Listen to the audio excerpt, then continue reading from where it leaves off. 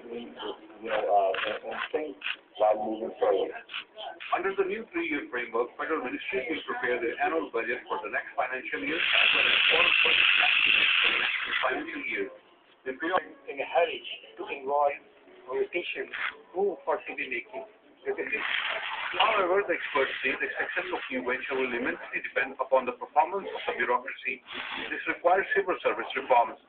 If you have a framework, then to implement it, you need civil service reform so that the person who is being made responsible for 3 years, which is the principal accounting officer, should be there to account for whatever he planned for, forecast for at the end of that period.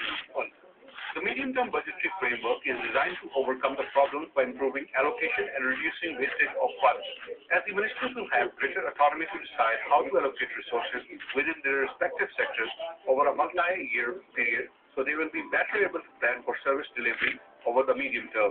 Amir Shah, CNBC Pakistan, Islamabad.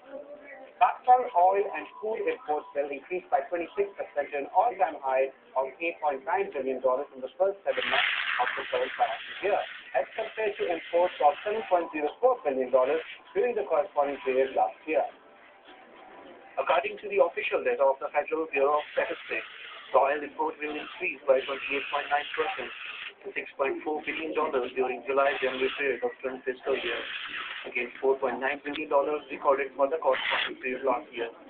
This also shows Pakistan is not in a position to curtail the rising import bill of oil, which last year amounted to $11 billion exported in the country, with clear balance of payments problems. Similar increase is seen in food import bills, which is up by 20.5%.